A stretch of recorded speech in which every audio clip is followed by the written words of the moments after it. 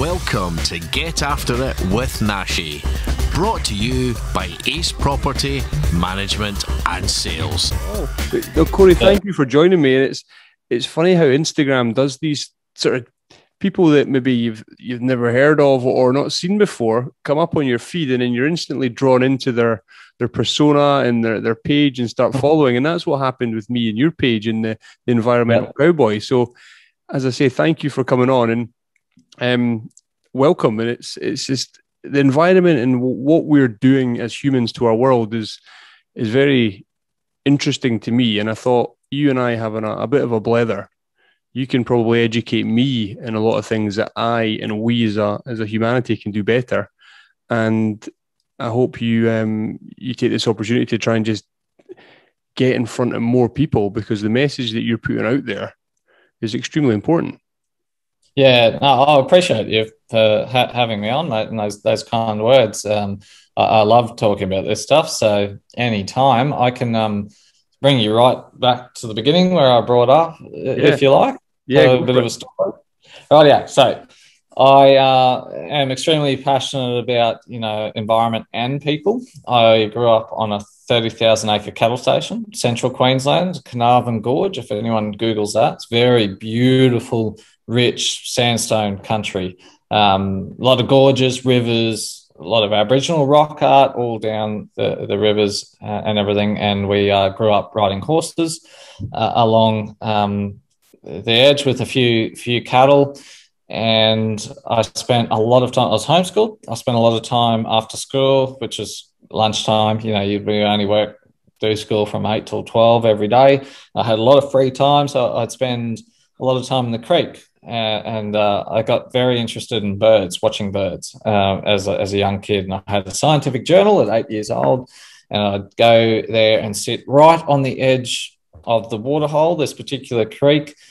I wouldn't build a cubby house or anything around me so that they couldn't see me. I wanted the birds to interact with me, and I would record their behavior of how they interacted with me. So I guess from a really young age, I was interested in that direct relationship that we have with nature and how we interact with it. I think that's where my interest in environmental science came from originally. But also I remember us going through a really hard drought when I was young, about 5 or 6 years, long drought that we went through. And the family on the neighbouring cattle station, there was, it was a normal family, mum, dad, I had just one daughter, and we were quite close with them. The daughter was pretty, close to my age. So we went over there, and they were an hour away, but they were neighbours basically. And I remember this phone call one morning at 4 o'clock in the morning. My dad picked up, and the wife was on the phone, and all she could get out was, "You need to come here right now." So we knew it was pretty serious, and we went there, and the husband, the father, had shot himself in the middle of the paddock at the height of the drought, with no explanation, nothing, just took his own life because he thought that his family would be better off without him. He felt like a failure, I guess. And because of the drought, of how hard it was out there as well. So it drilled down even deeper into me at that age, and the ripple effects that I saw throughout the community after that suicide, of how we are directly connected to nature itself, and what we do to nature, we essentially are doing to ourselves. It's directly related to mental health issues. So I think that was just burnt into me, into my heart and my mind from a very young age. I went on naturally to study environmental science, environmental planning at university on the Sunshine Coast. And then I went into an environmental professional career after that. I'm now I'm into my 11th year, over a decade now of environmental science across a number of different industries, mainly the resource industry over the last 10 years, but now I'm stepping into carbon farming. I've been involved with carbon farming for the last 6 years at least, but in and out of that industry. But carbon farming is one of the two solutions to solve climate change, really. It's renewable energy, and we have to draw down the carbon dioxide out of the atmosphere as well. And that's basically regeneration of nature. And so I go back out on those cattle stations now And I say to the farmer, well, your tree is worth more standing than cleared. And if you look after nature, if you look after the soil, you can get paid for that. So it's basically what I do is giving the farmer a financial incentive to grow trees, to grow, to improve soil health, et cetera, et cetera. So I feel like that I'm giving back to community and to environment in that way. I found my real core passion through that. I know that by doing what I do, it's improving mental health, and it's improving the economy, but it's also improving the environment at the same time. So in a nutshell, we can go deeper into that type of stuff if you like, but in a nutshell, that's what I do. I think I really have found a purpose in life, and it's really crucial that everyone finds that purpose, and because that's ultimately fulfilling. And it's interesting, actually. I learned that from a young age too. On our cattle station, we had lots of Aboriginal rock art all through our place, and there was a theory back in the day by Graham Walsh, who was Australia's greatest rock art expert at the time, who my dad was mates with. He came up with this theory that the left hand painted on the sandstone walls was a symbol for giving power back to the earth. And that was often associated around burials. So the Aboriginals would bury the bodies back into the earth. So that was giving power back to the earth.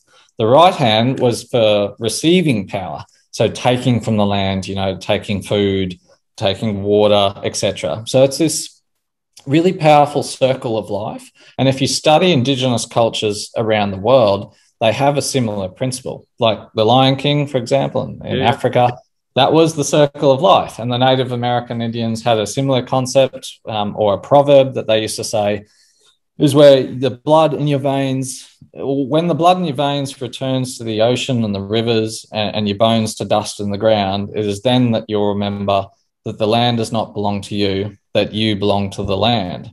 It's a really strong principle that guided everything that they did, environmental management wise, and everything that they did on the land, is that they believed of themselves as a part of nature and not above nature itself.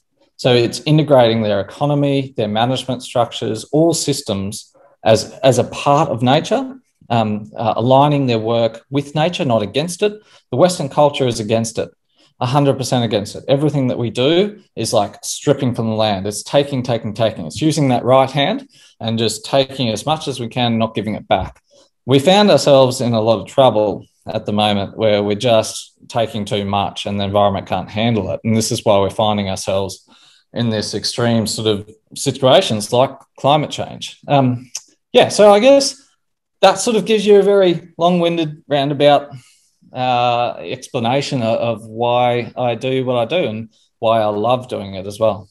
How are you? Are you challenged a lot by your views and the way you sort of you're trying to improve the world? But do you get a lot of negative feedback on the way you put it across?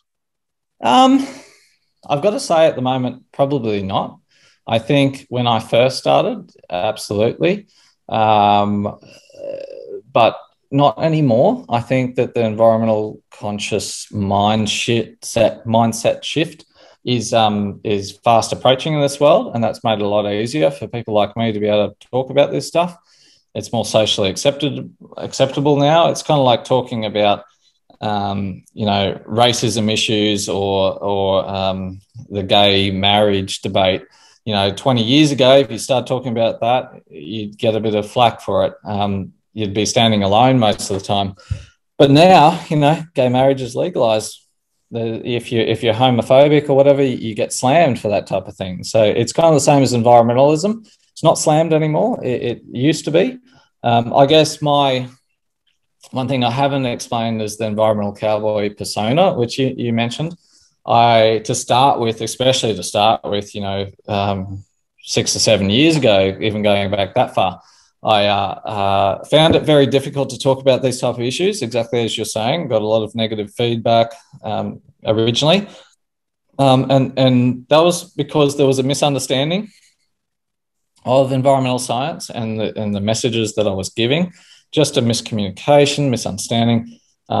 The climate science messages, the environmental science messages are often very complex, and people make them complex. And scientists, in general are very bad at communicating those messages. And so I figured out, early on in my career that we've got a miscommunication problem. There's a massive gap between academic science, industry, and the public. And I guess that I built this persona called the Environmental Cowboy, which aims to deliver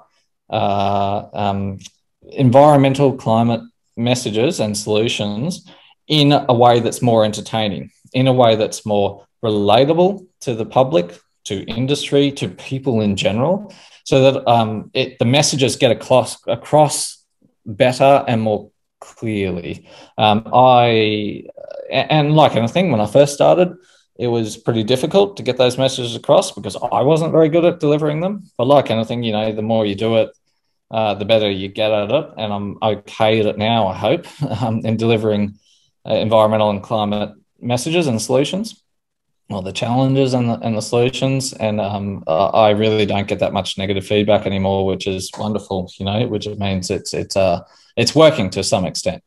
As an example, and a testament to the way that you get your message across, I urge any listeners to go to the Environmental Cowboy YouTube page and watch the video where Khory comes in dressed as the Earth.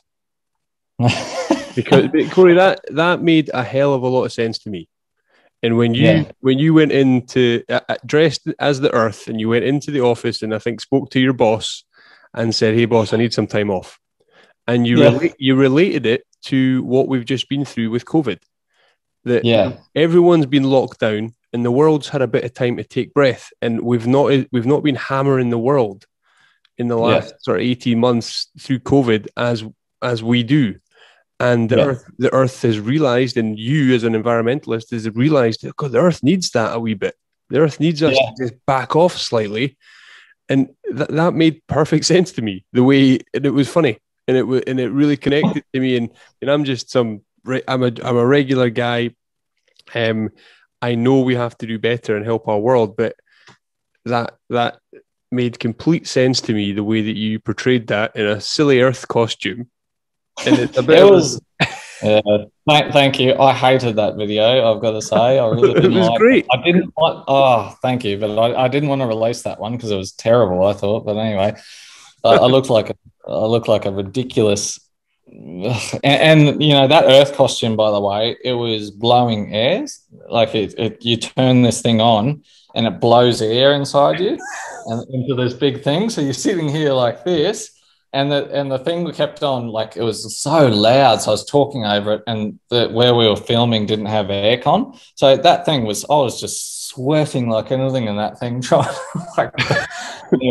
Anyway, that video was a bit of a nightmare for me, but I appreciate that. Yeah, it's hard to find ways that are more relatable to the public in that sense. Mm-hmm. So I'm trying to find ways like that applying for annual leave, ways that I can sort of deliver those messages better. It's fun for me as well. I would much rather talk serious, much rather go down the science route than trying to make those ridiculous videos. But it's also a lot of fun doing it, and I know that it works. People do find it funny when someone else dresses up as a costume, as long as it's not them, as long as you're taking the piss out of yourself, which is this Aussie kind of humor as well, is like, just take the piss out of yourself.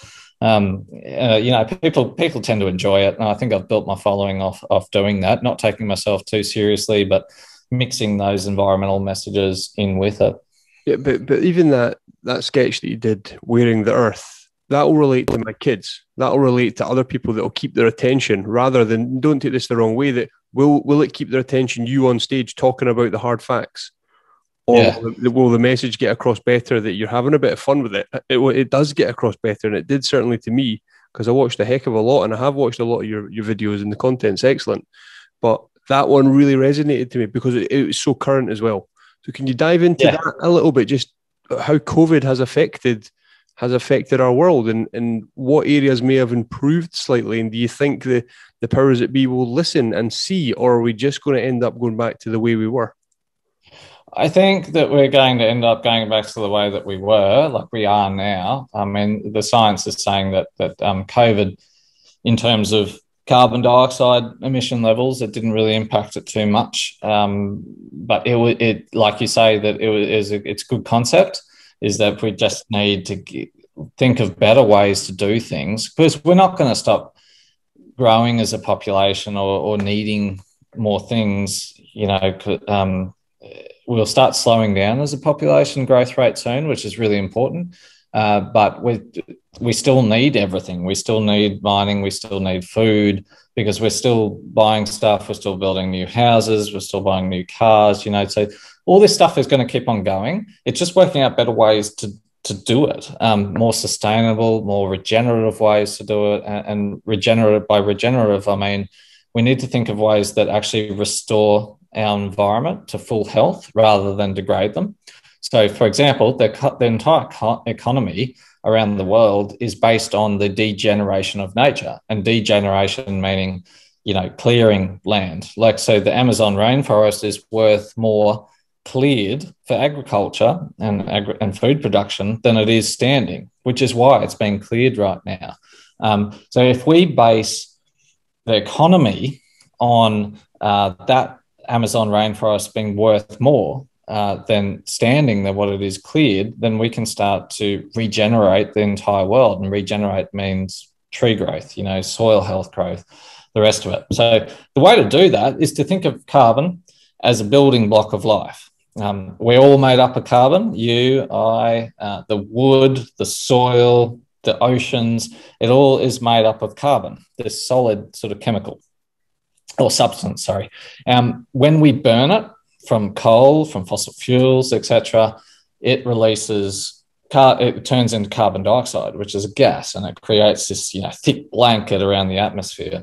That thick blanket is trapping heat, more heat than what the world can cope with right now. So that's actually a natural process. The world has balanced itself out with carbon dioxide to act as this blanket, so it's kept the Earth within a regular temperature for the last couple of billion years. But the problem is that we've got too much in the atmosphere right now. What we're doing is just too much. We're spewing too much. We're burning too much fossil fuels. We're cutting down too many trees. The trees are actually they're a form of mining. So they mine that carbon dioxide out of the atmosphere through the photosynthesis process, which is the light, using the light, the solar plant cycle to take that carbon dioxide, turn it into oxygen, and store it as carbon in the soil and the trees. So we can go along. If you think so, going back to the concept of thinking carbon as the building block of life, it really is essential to all life on Earth. And so if we think of it like that, we need to create a block on top of a block, a carbon block on top of a block. What if we valued that carbon block? Because it's life, right? So what if we placed a value on it, like oil, like gold? And carbon is a natural resource like any other. It is like gold. It is like oil. So we can put a price on it, a value on it, because it is valuable to us. It's life.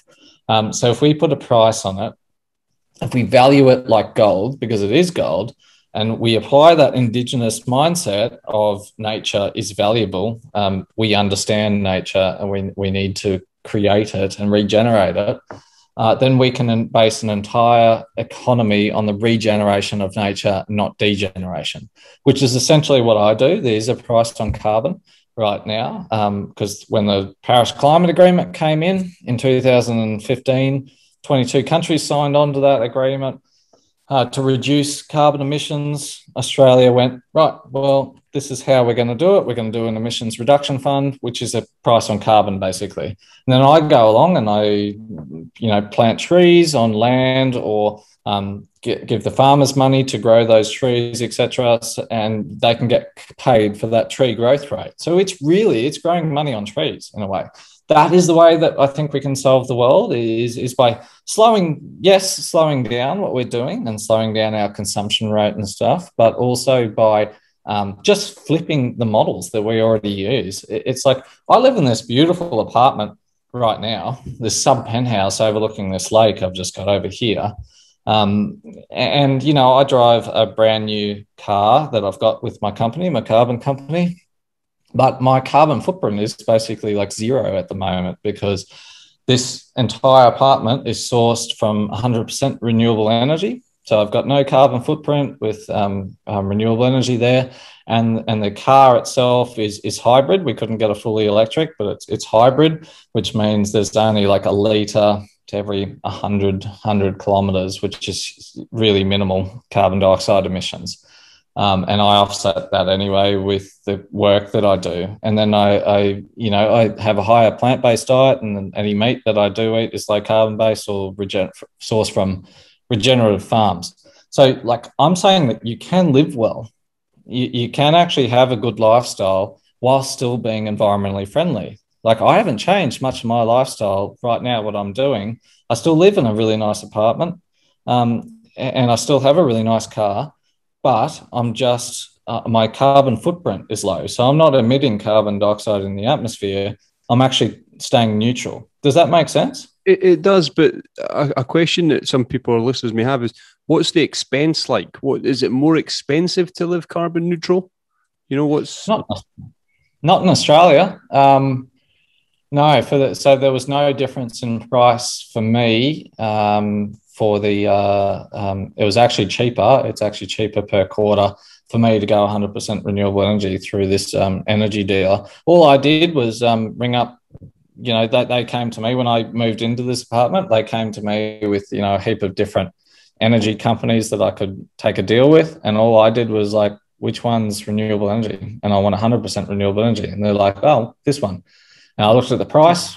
They're actually cheaper. They're like $20. Well, they said that they could work out, you know, $20 to $50 cheaper per quarter, or per kilowatt hour or whatever, over a certain amount of kilowatt hours.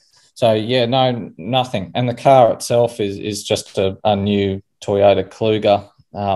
So it's just the same price as a normal Kluger. You know, the Toyotas are pretty expensive in general. Then it's a hybrid car, but they're the same price. You know, if you're going to pay for a Toyota Kluger, which most people have in Australia, or, you know, the Toyotas, then there's no difference in that type of price at all. So what I'm saying is that to go there is a bit of a misconception these days. As more renewable energy comes into the world, you know, it's driving that price down, not up. Yeah, it's going down. And the retailer wholesale price is driving down at the same time. So it's easy to do, and it's also cheap. I think that's an area that myself included needs educated more, or shown the way by guys like yourself, that making these changes is possible, and it's not a giant leap. No, in finances or lifestyle change that we do think, because we're so set in our ways of the diesel car and doing the thing that our parents did and what we did, and our children are just going to copy and do the same thing as mum and dad until we are forced. And then when we become forced to change, we'll rebel and we'll say, God, I hate this, I don't want to change. But listening to you and detail that, no, it is possible. If you just ask the right questions about, well, which companies are renewable, or how do I get this? That education is what I certainly need more, and you stood out to me, the way that you communicate it.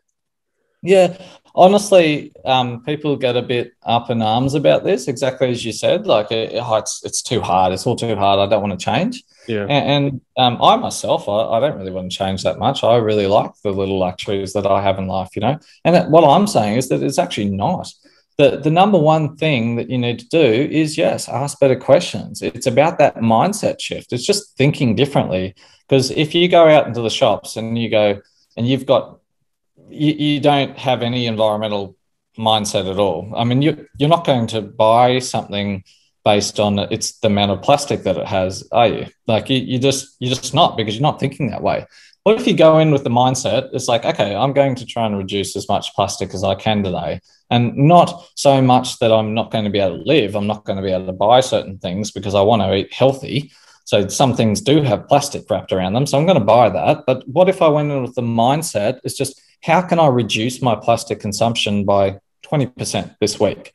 And you go in with that mindset, and you're going to look for better ways to do things. There honestly, it's all it is. It's just looking for better ways to do stuff that doesn't cost you a huge amount. It's not a huge lifestyle change, but it's big enough to make a difference in some way or other. Because if everyone went in with that mindset shift, if everyone made a difference in their own way, no matter how big or how small, then you've got 7 billion people in the world making an impact in that way. And that's not any more difficult than, changing an energy provider or whatever it is. Like, it was not difficult for me changing an energy provider. And I didn't even change. It was when I moved into this apartment, I was just like, right, who's a renewable energy provider? I'm going to go with them. And it was no cost difference. It was actually cheaper in some ways, like I said before. And it really made no difference to my life, whether, it makes no difference to the lights here. The lights still work. Everything works. I'm just running on renewable energy. So it's just, I don't know, it's easier. It's easier than what people think it is I guess is what I'm saying. You mentioned earlier that the population growth is going to slow down. Why is that? Or what's going to change? It's a theory, right? So the population growth in 2050, by 2050, is going to go from 7 billion to 10 billion. That's the actual prediction.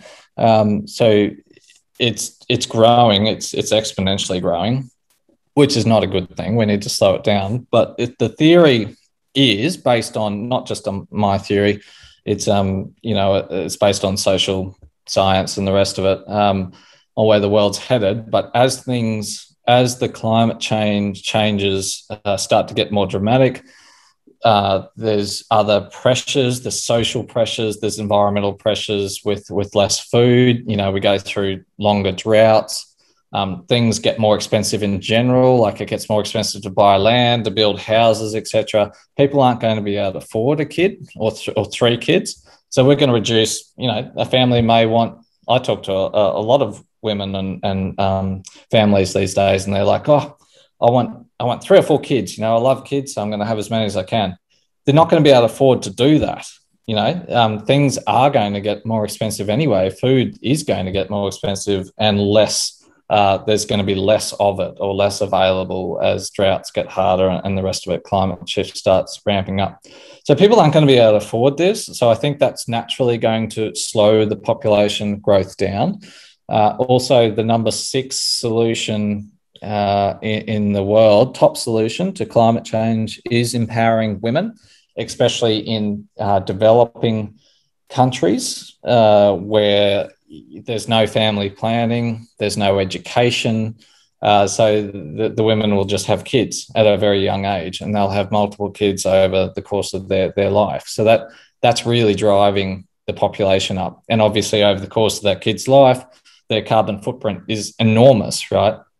So the biggest thing that you can do for climate change or the environment in general is to have one less kid in your family. Better family planning is the best environmental impact overall. So empowering women with education and those type of solutions like that, then that's a very, very big solution to climate overall. So yeah, I guess there's some theories based that the population rate will slow based on that, and the world will not be able to cope with 10 billion people.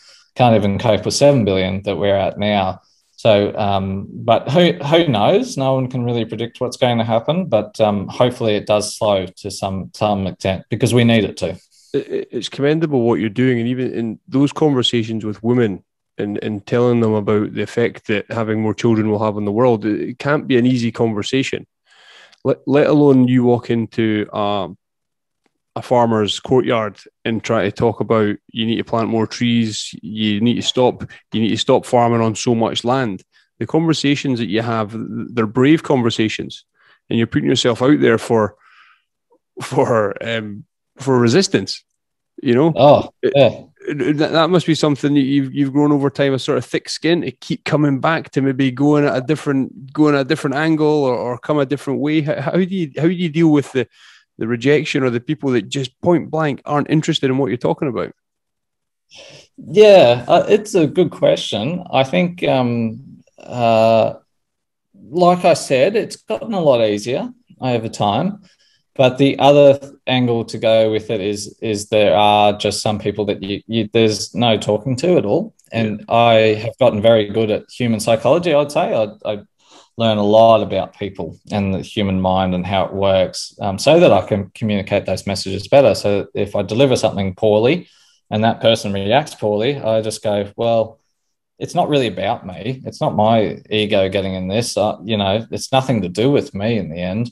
I'm trying to do this. This is a bigger purpose than me. I have a bigger message than myself.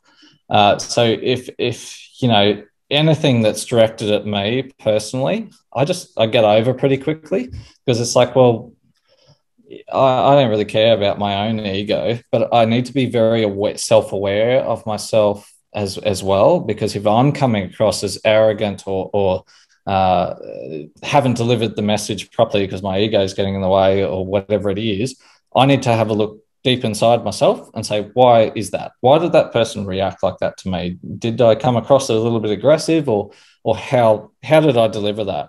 And I just learned to deliver that better, because like I said, it's not about me, it's about the message. So if I'm not delivering the message properly, then there's no point in me doing this, honestly. Like, I'm doing it because I care about people as well as nature. So I just learned to do things better. I'm human, so that there are things that, and the human mind, you can get 100 good comments on social media, but that one shit comment, your mind just tracks to, and you can stew on that for hours. But I've just gone, you know what?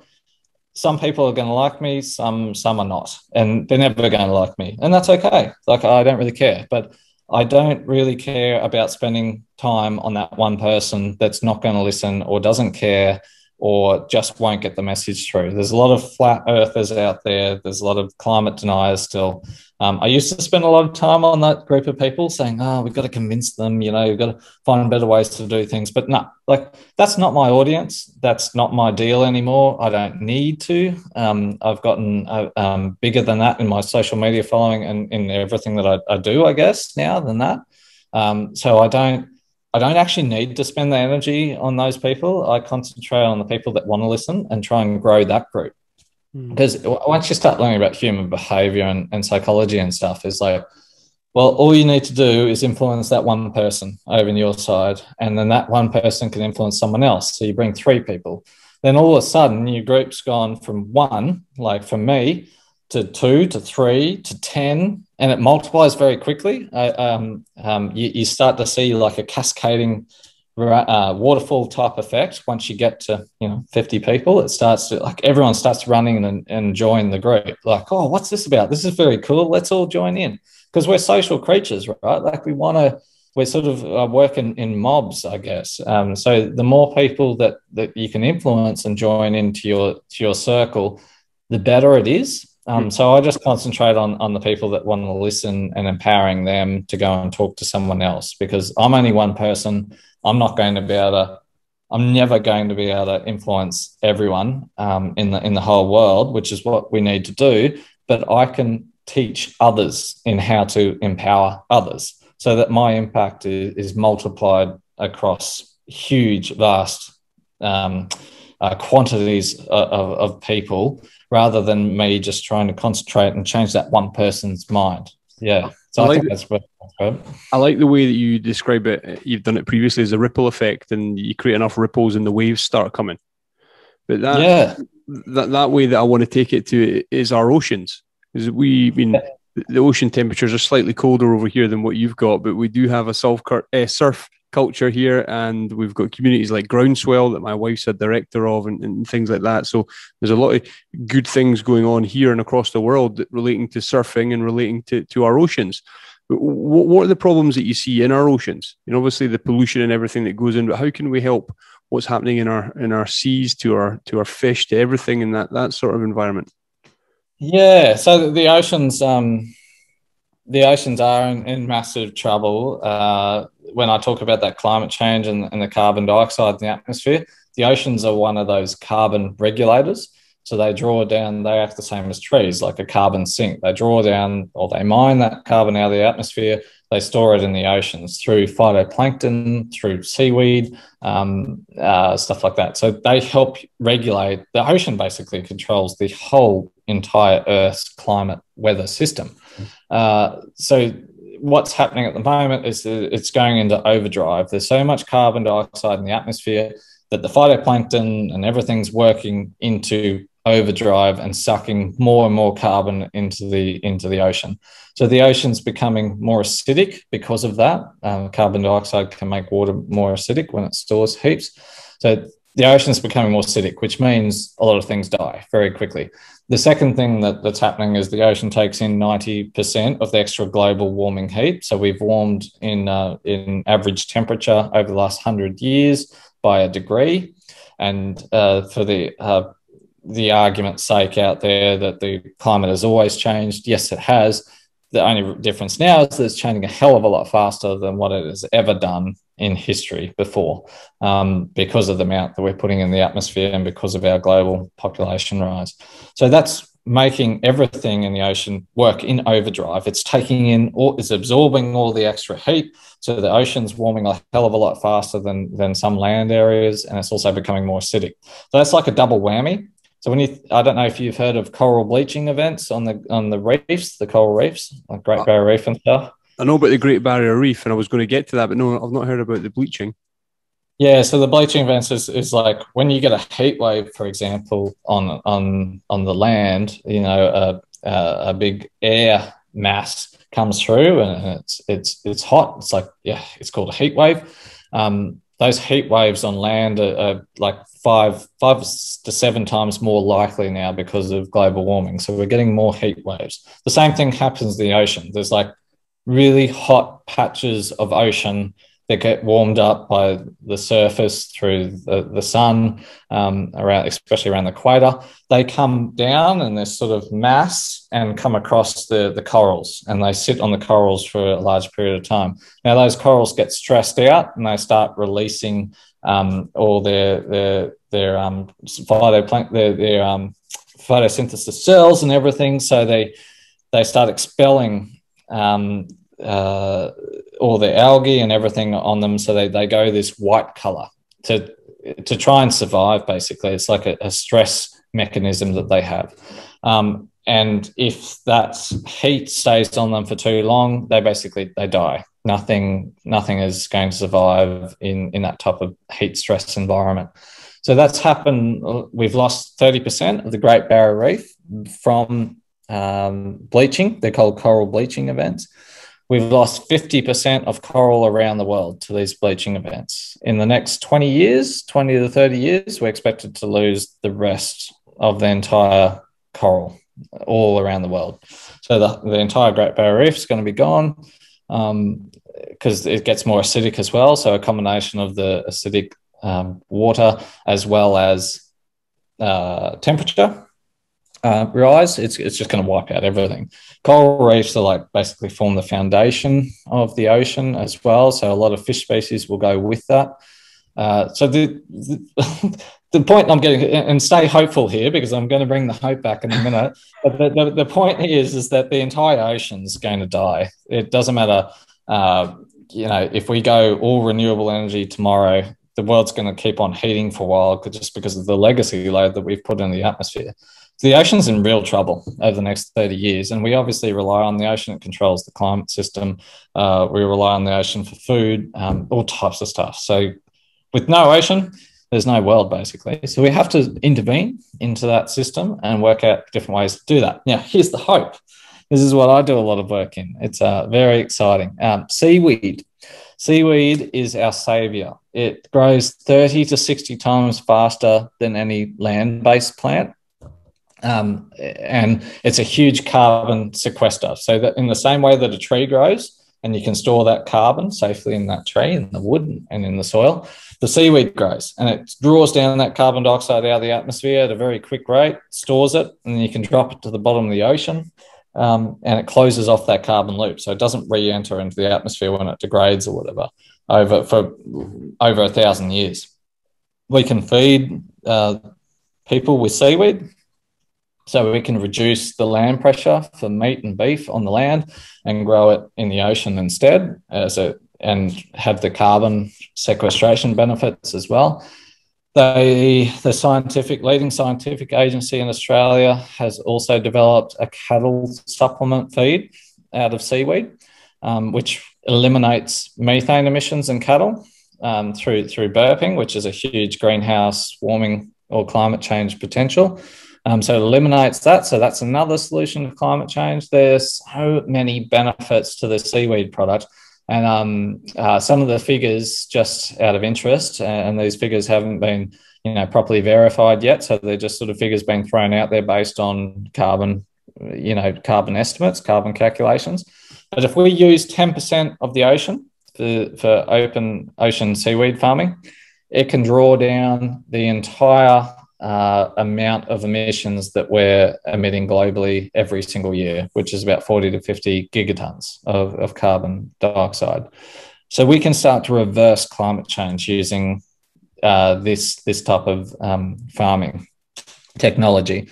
We can line the Great Barrier Reef and other coral reefs with seaweed farming because it's known scientifically to reduce ocean temperatures and store the carbon dioxide as carbon. So it reduces the acidity levels as well. So it can act as a buffer zone for that, the Great Barrier Reef and other coral reefs around the world. So it can sort of protect it, I guess is what I'm saying.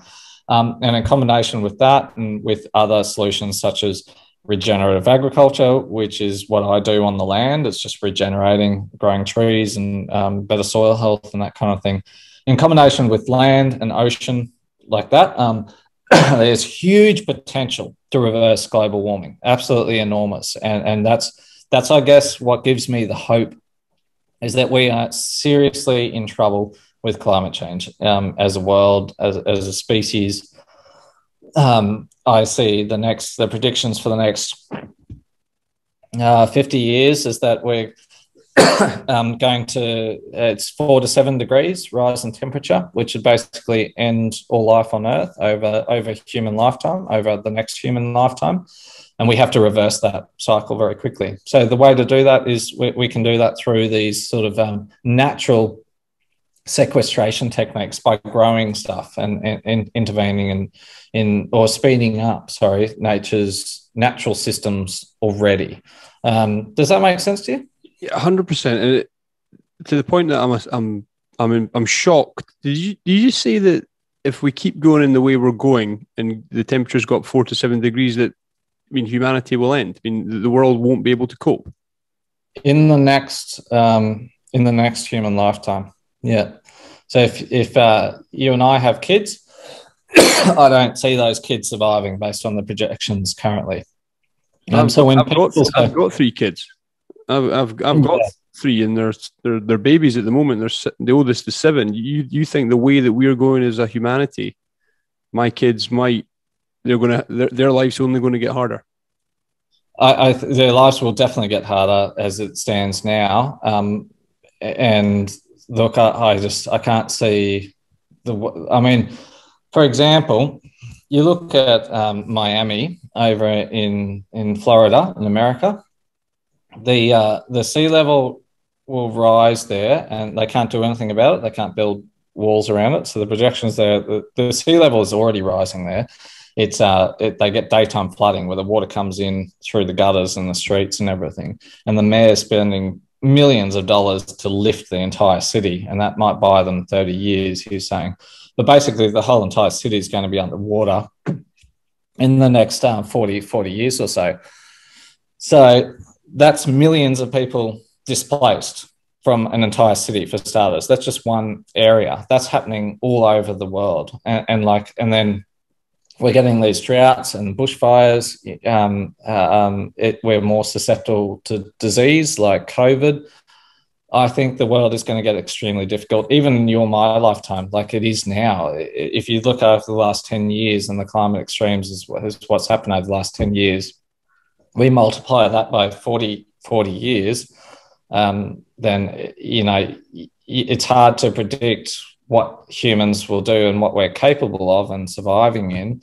But the extinction rate is the equivalent now of the fastest extinction rate in history, besides the dinosaurs. We're wiping out animals across the entire world as fast as what the meteor strike was 65 million years ago. So what we're doing to the planet has the equivalent impact of the meteorite impact, which ended all life on Earth. So there is no doubt that over the next 100 years, there won't be a planet if we keep on going the way that we are.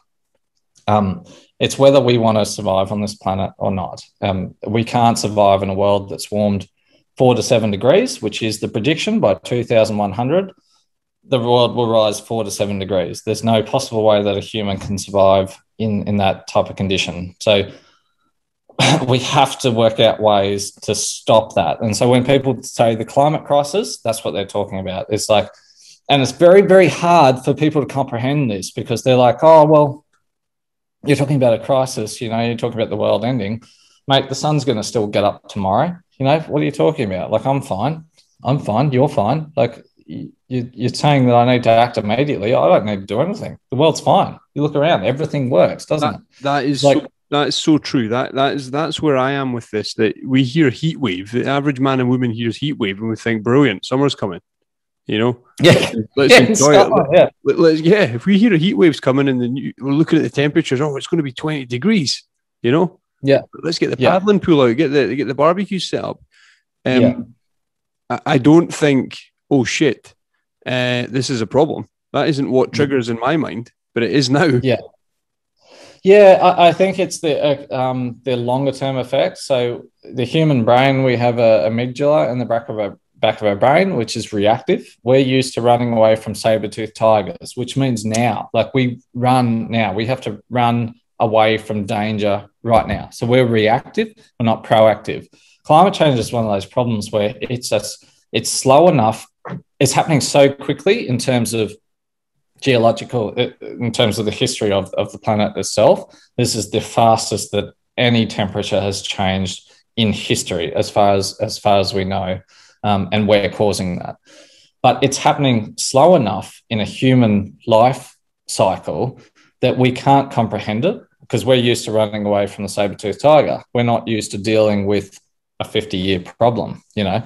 And the problem is that we have to deal with it right now. We have to put the solutions in place right now to have an impact over that long course, because the climate takes a long time to change. So what we're putting up in the atmosphere now may not be felt for another 20 to 30 years. It may not have that warming impact for another 20, 30 years. The same goes for the answers, the solutions, like renewable energy, like the carbon dioxide drawdown with seaweed. We have to put the solutions in now to have the effect of the reversing warming potential, 30 years down the track. And a really interesting saying of that is that I read the other day was like, you don't plant a tree to enjoy that tree now. You plant a tree so that your kid can enjoy the shade of that tree, 30 years later.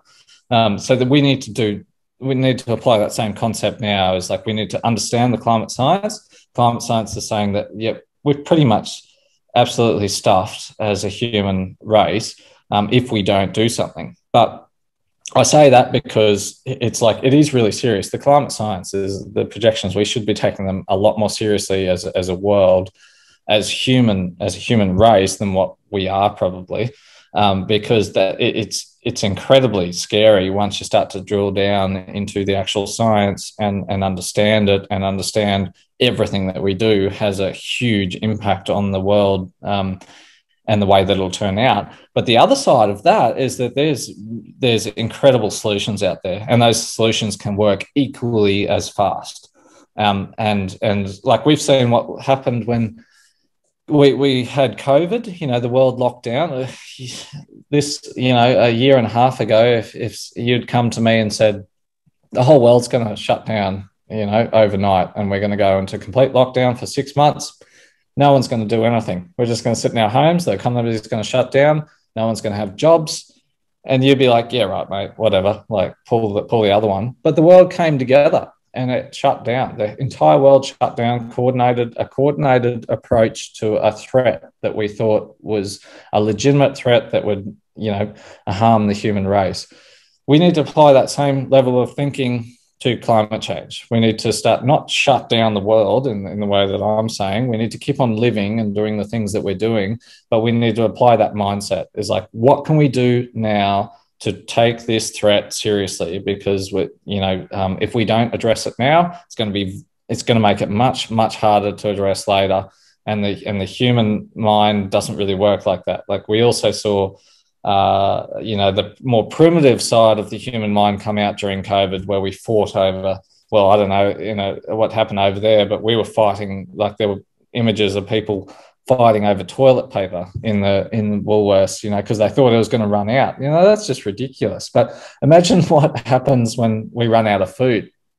If there's a worldwide food shortage, and it is actually a real threat to, families and stuff, where people are starving and they're doing stuff for survival. I mean, that's where stuff gets a bit serious. So we need to think about that. So, and address those type of issues. So I don't, and I'm definitely not an alarmist. I bring across the science. I've been trained in scientific climate modeling and everything. I think the climate modeling is actually pretty conservative. It only takes into account our emissions. There are a lot of feedback loops that are now being set off around the world. And what I mean by feedback loops is that the faster that the world warms, the ice is melting a lot faster, and that ice has trapped methane bubbles. And the methane is like 25 to 30 times, has more global warming potential. It heats up the world a lot faster than what carbon dioxide does. So it releases into the atmosphere from the ice melting, and that speeds up the whole warming process because it's melting, it's releasing more methane, etc. And they're not, the models, the climate models don't take those feedback loops into account. There are thousands of those feedback loops going on all the time now, just being triggered. So it's like, again, it's like a waterfall effect. We're hitting these ecological tipping points now where the world can take and take and take what we've done. All of a sudden, we're at that point right on the edge of the waterfall. And once we hit that waterfall, it's like it's all downhill from there. So we're right at that point in history now where we can do something about this if we act in the next 10 to 15 years. But we do have to act now and take this a little bit more seriously than what we are. A lot of us are paying attention to Elon Musk, and he's trying to get to Mars, and he's trying to colonize it, and he's trying to get people or create the ability to live on Mars. Is he looking at this stuff that you're talking about thinking, we're not going to be here in 100 years. We need to try and save humanity and work out what other planets we can go to. Is that part of his plan and what he's doing? Oh, I think so. I think he'd absolutely be doing that. But I think that this planet is worth saving, to be honest. I think that we should be focusing our full energy and time on this planet. So whatever Elon Musk is doing, like his head is in the fairies land sometimes. He's done bloody well. He's doing really good things for the world. But I think with the whole Mars stuff, we've only got one planet. We're not going to live on Mars. This planet's a good one. It's still livable. So let's try and save it, is my opinion. There will undoubtedly be people that listen to this thinking, what's this guy talking about? Turn it off. I'm not interested. Where can people go and read more about this? Where do you recommend? Where is telling the truth right now? That's actually happening, and the real talk, because you're saying you're not an alarmist, and I know you're not, and I follow all your stuff, but my God, I've never thought about the way you've just described things. I've never thought, because it is in me that think, well, I'm going to get through my life, and kids, are they going to get to 80, 90? Yeah, the world will still be here. That's in my mind. That's how a lot of us operate, that we don't actually think and worry, it'll be all right. It doesn't really affect me. But if you're saying the future generations, if we don't act now, are not going to have a world, and if if I can't become a granddad, that's a real problem for me. It's a really hard thing to comprehend, and what I'm saying is that it is going to affect you and I. I think we will be living in a completely different world by the time we're 50, 60. The world is going to change now, no matter what we do. And how severe those changes are is up to us. I think that's the point that I'm making, is that yeah, there's no doubt in any scientist's mind that there will not be a livable future for humanity in the next human lifetime. There's absolutely no doubt about that. Scientists are very afraid of saying that because it's hard to predict what humans will do. Like, we might live underground and we'll be all right underground and we'll grow things hydroponically. But whatever happens, we're not going to have the life that we're living now unless we change now, if that makes sense. And that's very hard to comprehend because we're all living really beautiful, amazing lives now. But the climate science is absolutely certain is actually conservative. Like I was saying before, I think the models are wrong. I think it's going to happen a lot faster than what they say it's going to happen. And that's why when you hear scientists saying, oh, this is happening a lot faster, the ice is melting a lot faster, it's because of those feedback loops, because their climate models don't take those feedback loops into place. So things are happening a lot faster than what we think it is. But I mean, this information is all over. Anyone can go and access it at any given time. The problem is people don't know what to look for and what's legitimate and what's not. So if you haven't been to university, you don't know how to look at a peer-reviewed literature article or whatever, that's fine. But you need to trust certain scientific agencies like the NOAA, NASA, if you watch, but if you're more of watching documentaries, that type of thing, I mean, there's hundreds out them of not hundreds, but there's a lot of really good ones out there right now, like Al Gore's one, The Inconvenient Truth, and his most recent one, Power to Truth, that really explains the science. From NASA, like it's all referenced from those big bleeding scientific agencies. There's enough information out there if people really wanted to dig down into it that you could scare the hell out of yourself. But I tend to just like I'm a science communicator, so I tend to communicate that message and say, "Yep, we've got a real problem, but we need to focus on the solutions. Like, don't worry about that problem so much. Like, whatever's going to happen is going to happen." If we want to fix that problem, we must focus on the solutions now. It's like there's no point in going down that path anymore and worrying about your kids or whatever. It's like, well, what can I do right now that will help make an impact over here? You know what I mean? To start reverse that. So that's what I try and get people to do now, and that's what I primarily focus on. That's why you wouldn't have seen much stuff on that type of alarmist type stuff, is because for me, there's not much point in talking about that too much. I think that people really need to realize how much trouble we are in, but I don't spend too much time on it anymore. I definitely go, well, this is what we can do about it. The solutions are much more exciting than the problem. Like, I don't want to focus on the problem. It scares the shit out of me. Do you? No? Okay, well, let's go over here. You know what I mean? Yeah. So that's what I tend to do in my work now, is I just empower people with what they can do in their own lives without changing too much, if you know what I mean, because we don't actually have to. We just have to flip the model and flip our thinking. Well, Khory, I mean, you've got a follower here. I'm listening to what you're saying. I'll be trying to spread your good word and your knowledge as best I can over this side of the world, because it's important. And as a dad, I'm now worried. I'm more worried than I was when I woke up this morning. You know. Well, I didn't want to. I mean that in a good way. I'm now a little bit more educated. Yeah. I reach out in my show, and I want to speak to people that interest me, that I can help promote their message or hear about their journey or the troubles they've been through. My guests vary from all walks of life, and you are by far one of the most interesting, because it's so, what you've talked about is so personal to me with the way I look at my kids and the way I every day just go about my life.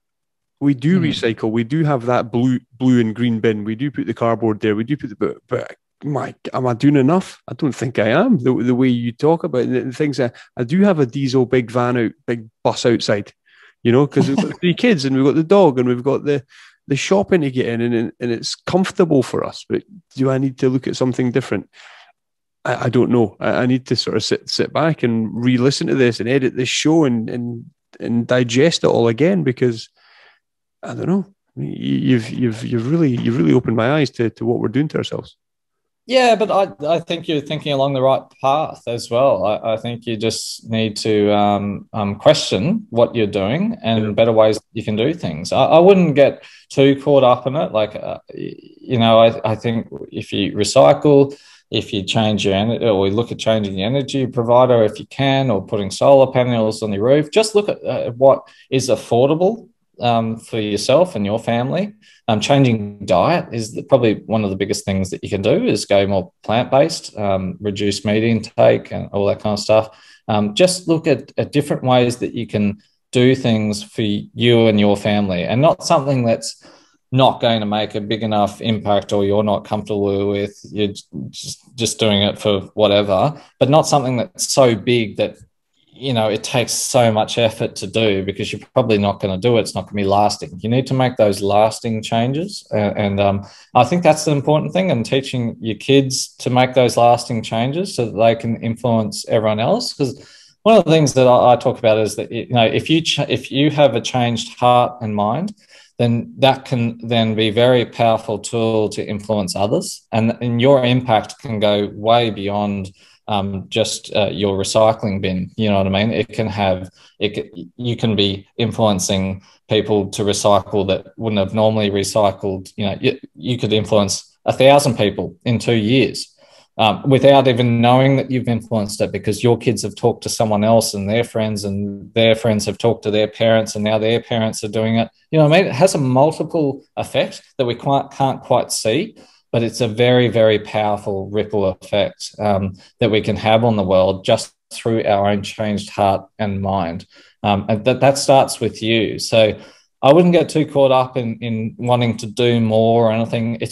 Honestly, it's that changed mindset. It's just asking yourself better questions. It's like, how could I do this better? How could I go about my life better while making the impact that I'm comfortable with?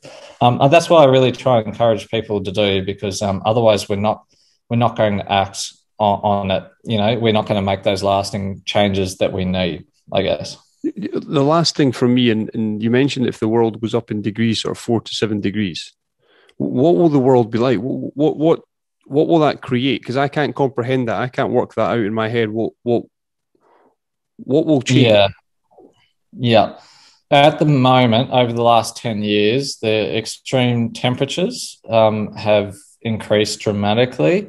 With every degree rise in temperature and average temperature, the atmosphere's capacity to hold more water vapor increases by 7%, which basically means as the world gets hotter, there's more vapor, there's more water in the atmosphere, it can hold more, which is why we're seeing more floods occur all around the world, because it's coming down harder and faster. So it's basically washing away topsoil, it's washing away entire towns, villages, etc.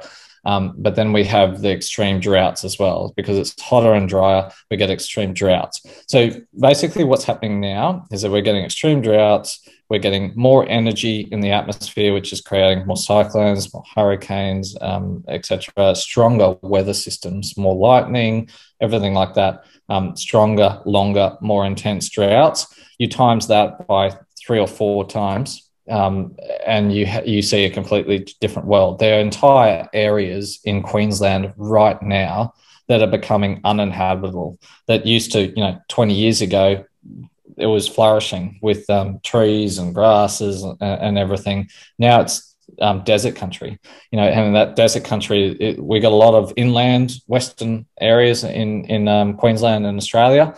And now it's just creeping inland towards the coast, because the coast is the wet area, obviously. It gets drier inland. But that desertification is creeping inland, which means there are entire areas of Australia that just are becoming uninhabitable. You can't grow food on it now, let alone in 10, 20 years. So I guess what I'm saying is that just areas will become barren, like the areas that are already drought prone are just going to get more drought prone. We're going to create huge areas of deserts across the world, and less land to grow food on. So food's going to become more scarce. Weather events are going to become more extreme. It's a world. If you paint the picture in that sense, it's a very dark world. And the world, the vision that I try and create is like, well, through regenerative agriculture, through growing more trees, better soil health, we can actually turn those deserts to grasslands now, because within that climate sort of projection area, which is in the next 10 to 15 years, because it's a livable conditions now. You know, in the next 10 to 15 years, we're still in that livable area where we can still grow stuff. You know, we can still make a difference in that area.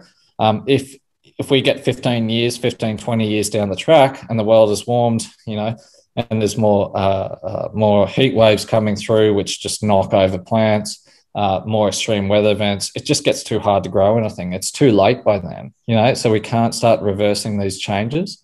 So I think we need to paint that beautiful picture of the world regenerated, turning deserts to grasslands, turning oceans into beautiful coral reefs again, healthy and thriving, rather than painting the picture of this is what it could look like, because that is what it could look like. But I tend to paint the picture of what it could like if we applied the best practices, environmental practices that we have available to us now. You know, with all the solutions that we need are right in our hands at this very minute. We don't need to wait for extreme technologies, technological advances to come along to save us. Like, we have everything that we need to implement this at this very time. It's literally just that mindset shift. It's literally every single one of us asking in our businesses, in our careers, in our lives at home. It's like, what can we do better here? You know, what can I do better? How can I influence my boss or CEO to put solar panels on the roof and go more renewable? Or can I offset my carbon and put it into growing a tree somewhere? Or can I grow my own food in my backyard? Or can I compost my food waste? Or can I have better family planning? Like, do I need 3 kids? Can I have 2 and still be happy? You know, it's just asking ourselves those type of questions, and what we're comfortable with, because I really want to paint a world that's worth living. I don't tend to go down that dark path, and a lot of climate scientists in the past have tended to paint that dark picture and just said, well stuffed. That's what we're doing to the world. But then they don't provide an alternative solution. They don't go, oh, well, this is what we could do, because we can do it. They don't. They just go, oh, no, you guys need to stop. You know, the big corporates and the governments need to fix this. It's like, well, no. You know, we all have a carbon footprint. We all contribute to this problem, which means we can all be part of the solution in some way. So we need to empower each other to be part of that solution rather than part of the problem. And like I'm saying to you, like we've been saying the whole time, that's really not that difficult. You know, to make a difference, it's really not that hard. I've made a difference, and it hasn't made my life any more difficult than what it needs to be. You know what I mean? Mate, good on you. You're spreading the good word, and you're trying to help our world and our future generations. So I say thank you for that. And I don't know what I was expecting, because your environmental cowboy persona is extremely serious, but there's a really interesting, it's a comedy side to it that really caught my attention, and I think gets that message across. But the way you speak here, without that persona and just you talking about what we're doing to our world, is an eye opener. So thank you very much for taking the time and speaking to me.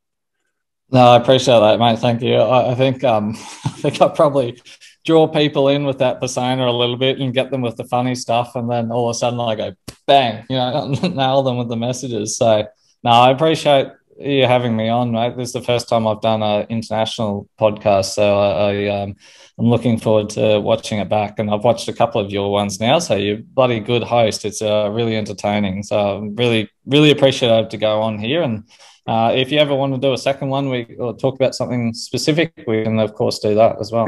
We will. Let's do one down the line. We'll maybe also, if you're all right with it, maybe do an Instagram live, because getting you right live into people's phones as they sit there at night scrolling, watching Seaspiracy and doing nothing about it, and you know, watching all these things, these documentaries out there. That's probably another podcast we could do on Seaspiracy, and all the Netflix documentaries and things are out there that you give your opinion on these things. We'll maybe do that another time as well. Absolutely, absolutely. Yeah. In the meantime, have a look on, if you're talking about Netflix, have a look at Kiss the Ground. It's the new one on regenerative agriculture that has come out, which is mainly what I do in that carbon sort of space. So yeah, if you want to have a little bit more of a listen to that, and 2040 Regeneration, it's an Australian film that was made. That's got a lot of solutions in it as well. So there are a lot of really good films out there with talking about the solutions that I talk about, if anyone wants to dig a bit deeper into it. Awesome. Well, thank you, Khory, for joining me. We'll catch up soon. Awesome. Thanks, mate. Appreciate it.